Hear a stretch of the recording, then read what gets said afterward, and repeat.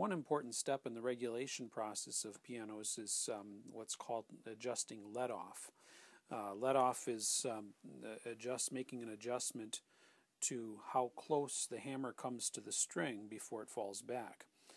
If it's too far away, you have loss of control. If it comes too close and actually hits the string, it actually blocks against the string and makes like a thudding noise. So this video is going to be showing you the process and procedure of adjusting the let-off so it's at the right distance. Now here we've got an upright piano action that's been taken out of the piano. I took it out so that we can show you an up-close video and demonstration of how the action works. Now what happens is right here, this piece right here, it's got this little purple felt on it, and then down here at the bottom of it, it's got a little what's called the toe, is called the jack. Okay, and what happens is as the whipping goes up, okay, because this piece here is the whipping. As the whipping goes up, which it gets activated by the key, you can see the top of the jack is pushing up this piece here, which is the hammer butt. Okay, and of course, if we look up here, the top of that hammer shank goes up to the hammer. Okay, so going back here, you can see that the top of the jack pushes up on the hammer butt, which makes the hammer go forward. Okay, so as we push it up, you'll also notice that that jack trips out. Okay, and the reason that does that is down here, this jack, the toe of the jack gets pushed up against the bottom of this button, which has a felt regulating punching on the bottom of it. Okay, so pushing the hammer forward will make the jack trip out, and the hammer will fall back, or what's called let off. Now, the way that we adjust how far that hammer goes before it hits the string is by turning this regulating screw right here.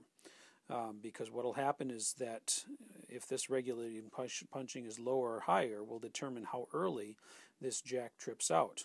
Okay, if the regulating button is lower, the jack is going to trip earlier, which is going to make it so the hammer doesn't get as close to the string before it lets off. If the regulating button is raised up higher, it's going to make it so that the hammer gets closer to the string before it lets off. Okay, so essentially we want to get it around an 1/8 inch, anywhere from 30 seconds to an 1/8 inch from the string before it lets off. And later in the video, I'll demonstrate showing you how to how to determine that, and we'll see an example of that. Now, to adjust this screw, we use what's called a regulating screwdriver. This is a 7-inch regulating screwdriver. It has a slot in the end which fits over the top of this regulating screw. Now, usually what I'll do is come back behind the hammer rail and adjust it that way, because it's with the hammers and everything in the way. That's really the only way to get at it.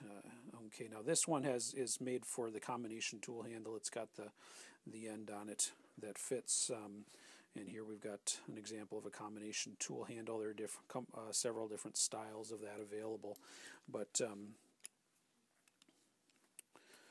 taking that regulating screwdriver, you can adjust that screw up and down.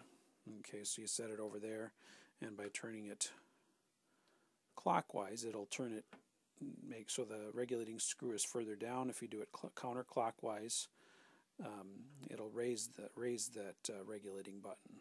Okay, now you want to be careful not to put too much pressure, side pressure on the head of that screw, because they easily break off. Okay, because of the tension that can be put on the screwdriver. So usually, what you do is just get it over the head of the screw and turn it. If you put it all the way down, if you get at the wrong angle, it can easily snap off the head of that screw, and then then you've got the problem of having to pull out this whole rail, and put a new screw in, because pretty hard to get at that with the rail in the action. So that's the process of adjusting that. So again, it's making this button lower, higher. Again, if it's lower, it's the hammer is going to let off sooner. If it's higher, the hammer is going to let off later. Now, some pianos don't have these large round head screws. Okay, some have a little spade head screw, which is much smaller, and then you would use a tool like this. This is a grand drop screw regulator, but it also fits on those smaller spade head screws, which you might find in some Asian actions. I've seen some newer Kimball pianos that have that type of a screw. So depending on which type of regulating screws you have there, that will determine which type of tool you're going to need to adjust the let off.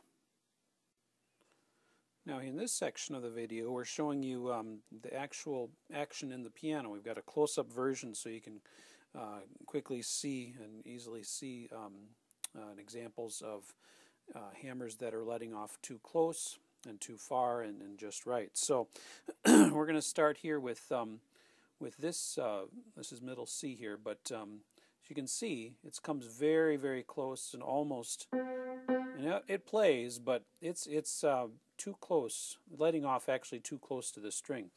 Like I mentioned before, it should let off generally around 13-30 seconds to 1/8 of an inch away from the string. Okay, now here I've got a stainless steel rule, and I'm going to put that up next to where the hammer is going to hit the strings. As you can see, each of those little lines is a 32nd of an inch, and so it's less than a 32nd of an inch. So it just comes right up to that string before it lets off, which is definitely too close. So in that case, you would adjust the regulating screw so that it lets off early by turning it clockwise, which would lower the regulating button so that the jack engages earlier, which was going to make the hammer let off further from the string. Now the one right next to it, okay, this I've got kind of an extreme example here, but this you can see doesn't go very far. Now let off means it goes to the string, and then as that jack trips, like we said earlier, the hammer falls back. Okay, in this one, it doesn't even get close to the string before it lets off. So that's, if we were to put the ruler up to that, you're looking at about just under a 1/2 inch, which is way too far away. So again, it should be about 1/8 inch roughly. Now we're going to go over here to the one below the middle C. This is the B, and we're going to measure that one. This one should be about right. Okay, as you can see, it gets to about 1/8 of an inch. Okay, between around 1/8 of an inch or 13-30 seconds. Okay, between the third and the fourth line there before it lets off. So that's just about the right amount. Okay, now there is a tool available which we have in our online store called a magnetic let-off strip.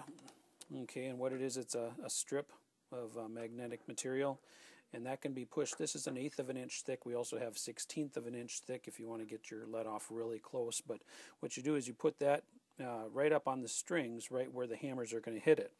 Okay, now we're going to try this one that is adjusted correctly. Okay, and you can see that it comes to the strip and touches it, but it can still let off. Okay, so that's just about the right amount. If it just touches that magnetic strip and then lets off. Okay, the one that's too close, I have to really push on the key to make it let off. Okay, so that again is too close, and this one that's too far away, as you can see, it doesn't even make it close to the let-off strip. So this is a handy tool. You can get to where you do it visually or with the ruler, but this just makes the job much easier using this magnetic let-off strip. That's one of the fairly simple adjustments that can be made that really helps improve the efficiency and playability of a piano and the regulating. And again, it's part of the regulating procedure